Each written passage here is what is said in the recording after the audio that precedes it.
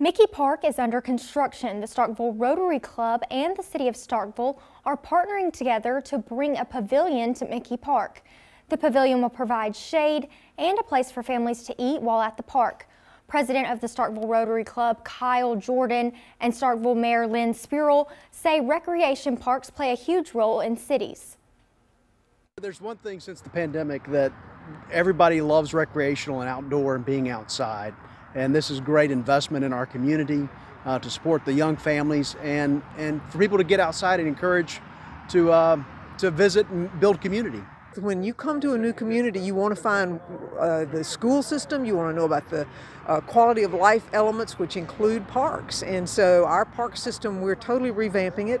McKee is probably our biggest revamp, and it's incredibly important for us to be sensitive to the opportunities for recreation and just generally being able to be outdoors for your community.